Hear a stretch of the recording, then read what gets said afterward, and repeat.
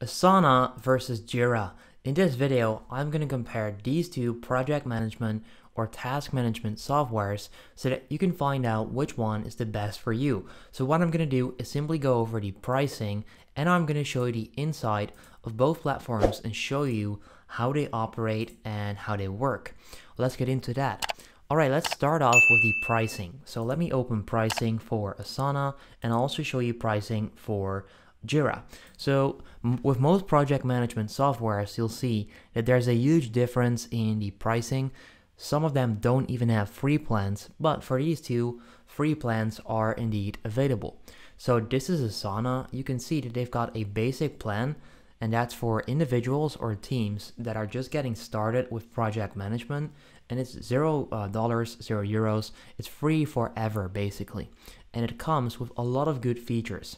So for Asana, this comes with unlimited tasks, unlimited projects, unlimited messages, unlimited activity log, unlimited file storage, collaborate with up to 15 teammates, list view projects, board view projects, calendar view, assignee and due dates, project overview, project brief, iOS and Android, time tracking, and 100 free integrations. So you can see that it comes, even though it's free, it still comes with a lot of good features. If we go to Jira, you also see that it's there's a free plan available for up to 10 users, which is pretty cool. Most softwares will have free plans, but it could be for like 3 people or 5, but for Jira it's 10, so that's definitely very cool. Now, if I scroll down, you'll see that this also has quite a lot of features. So if I scroll down, you'll see the only features they don't have is more of the advanced stuff. So audit logs, anonymous access, admin insights, IP allow listing, sandboxes, release tracks. So all of this is very advanced stuff that's only available on the premium or enterprise plan. However, if we take a look at what's still available, you'll see that they've got automation right there, and that's very cool. I'm gonna show you that in a bit, but this is definitely a great benefit on Jira because automations are so cool and so helpful because you can automate any task, as you can see, or process with just a few clicks.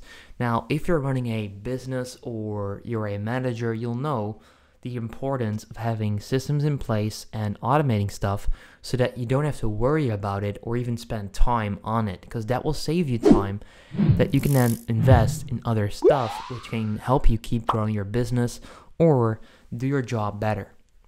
So that's great. But let's sign in and let's show you how this looks, because you can see that pricing is pretty similar for the free plan and also for the paid plan. So this one costs 7 per user, 14 per user. If I go to Asana, it's a bit more. It's probably $13.28, I'm not sure because it's in euros. But yeah, there's a slight difference. So Jira is definitely cheaper than Asana, but I'll also show you why that is in a bit. So if I go to Asana, this is what it looks like on your main. So this is Asana, this is Jira. Now you can see that there's a big difference, and I'll show you that in a bit. So the menu is on the left hand side, and for Jira it's on the left hand side as well. So that's similar, but if I open a board, this is what Asana looks like. And if I open a board, this is what Jira looks like. So this is great for task management. You can also use it for project management, and I'll show you how it works right now. Now let's say that this video needs to be edited, right? So I would do Jira versus Asana video editing. I can then add this as a specific to-do thing. If we do that on Asana, you'll also see that it's pretty similar, but here you can choose. So you can go with overview, you can go with list, you can go with board, timeline, calendar, dashboard. So you've got a few different layouts. I always use list because it's pretty similar to Monday.com, but it actually, yeah, it's just convenient. So what you can do here is simply add a task. So what you can do to edit the Asana versus Jira video. You would add that as a task, and what you can do on Asana is simply add people to that, so assignees. So what you can do is click right there, then add the person that needs to edit the video or whatever task that may be. What you can then do is also add a due date. Let's say that they need to do that between or like before the 29th of just like that. So on Friday, before Friday, as of the time of recording, the 29th. So you can then add specific dates so that they know they need to do it. You can add priority. So the priority for this video is high. The status, we'll put it on whatever that then may be. So if the person that's doing this is on track, they can do this. At risk, if they're not sure if they're going to make it. If they're behind, they can do this, and you'll then know what's going on for that specific project. Now you can add the plus sign in the top right corner, and you can add field titles. So if you click right there, text, numbers, options, option 1, option 2, you can add all of this. You can also choose from their library in the field of marketing, which is cool. And you can also do that on Jira. So right there, this is the board. The way this works on Jira is that you can add a to-do thing. You can simply slide it over to in progress and then slide it over to done, and that's it. You can also add people to the cards by simply assigning them, which you can see right there. They'll then be able to see what's assigned to them.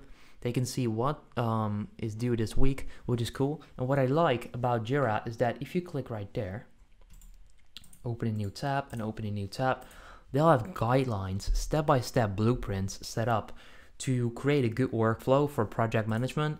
And you can see exactly how other people are doing this. So use Jira Core for task management. Click right there. And they'll show you how to set up a basic workflow that's going to work great. So if you're a beginner in project management, or you're a business owner that's just scaling, trying to figure out how to do this, because that's what I used to do as well. Like a few months ago, I actually started scaling my business, started working with some amazing editors, some other people. I was trying to figure out how do I actually set this up so that it's automated, it's easy for me and the freelancers as well, because it needs to work for both. But yeah, that's kind of like what I got stuck with. But right now, if you would do this, you would get a step-by-step blueprint that's going to show you an effective way to set up a workflow, which is really cool.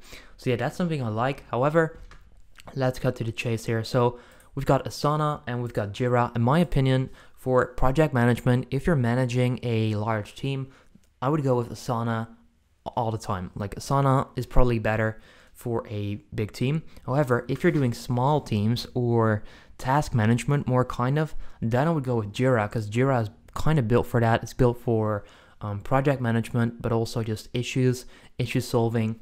So yeah, I would go with Jira if you're doing that. However, both of these are great platforms that you can start using.